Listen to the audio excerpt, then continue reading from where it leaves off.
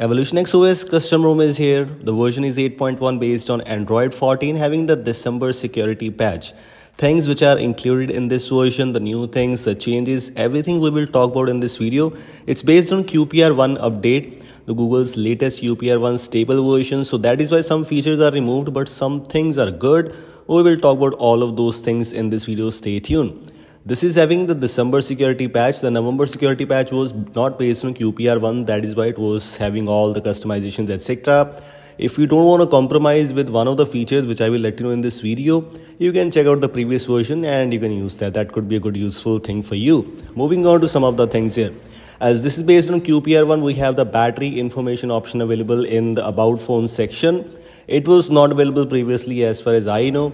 You have the battery information options available there where basically you can see the battery health, battery cycle count, etc. It's officially available in the Pixel devices with the latest Android 14 update, and so as in this Evolution X OS custom ROM because it is having all the Pixel features for you. One more thing is, if I move on to the home settings, you will notice this is not having the Evolution X launcher anymore. It is having the Pixel launcher. Previously it was having Evolution X launcher. Right now, according to the developer, you will get the Pixel launcher in most of the devices. Evolution X launcher might be back in the few days, but for now it's having Pixel launcher. So if you are looking forward to install this thing, you have to compromise with that launcher, which is Evolution X OS. Another thing is, you will see this new troubleshoot options available. It was also available with the Android 14's QPR update. If you did not watch out my video on QPR update, you can go and check it out. But for now, this is what we have. Troubleshoot options are available even in the custom ROMs, which is Evolution X OS is one of them. A lot of custom ROMs are also coming based on this update, which is having December security patch. But Evolution X OS is the first one which I tried, so that is why we are here to talk about. It also brings you the new charging controls. This is quite amazing. You can choose a charging mode according to your own preference. You can choose a start time. You can set the target time to full charge.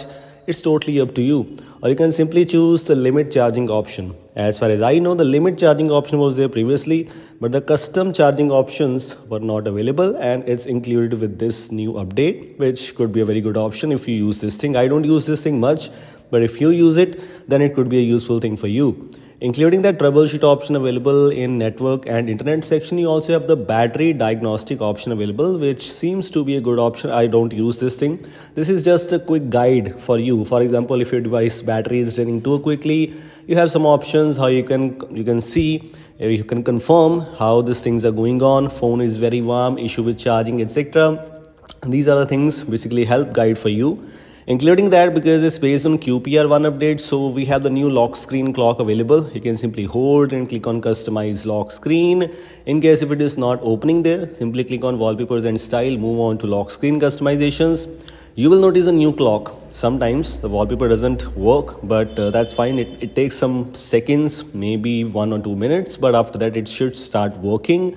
Okay, as you can see, it's now working. So it took around 10 to 15 seconds to show up these wallpapers, but this is the clock which I was talking about. New clock options available. This is not the new one, by the way, but Metropolitan, I guess this is the name. Let me talk about that clock. This is the one, Metropolitan, I guess. This is the clock name, and you can customize the size and you can customize the color, etc, etc, same kind of things. As it is not having the Pixel, it is not having the Evolution X launcher, so app grids are same. It's a stock Pixel launcher. No extra app grid options unlocked, unfortunately. A lot of new things will be included in the upcoming update, but for now, this is what we have. We also have the some status bar lyric option available. To be very honest, I have never used this feature. I'm just not aware of this feature, how this feature works, but it's included here. I will definitely check it out. I will definitely look into it, the feature, how this works, etc, etc. But this feature is included with this new update. It was not available in version 8.0 as far as I know. This is status bar lyric available in the Evolution X OS options in status bar options. Even in the notification section, you will find Island notification, which is basically a renamed version of Reticker. Also, basically, it works like that, and it even works with the music player. In my case, how it was working, let me show you, because I just took some screenshots after playing some music. Maybe in your case, things could be a bit different. As you can see now playing at the status bar, this is how the animation, not the exact animation, but this is how the things will go on. it will be like this one even in the home screen, and same like that this could be same even in your app, I mean the music player which you are using. For example, in my case I was using Spotify. It is working fine here. It should work with the YouTube Music app too. I'm not exactly sure if the local music players will support that. This could be improved in the upcoming updates, but this is about island notification, which could be considered as a dynamic island for Android for custom ROMs.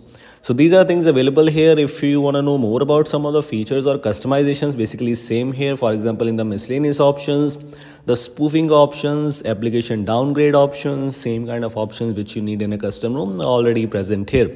You will find the unlimited photo storage option, which could be a very useful thing.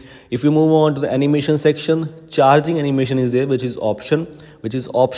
You can disable it if you don't want to use it, or screen off animation is also present here. Including this one, if I move on to the buttons, lock screen, same kind of options available everywhere. In the button section, you have the option for per app volume control.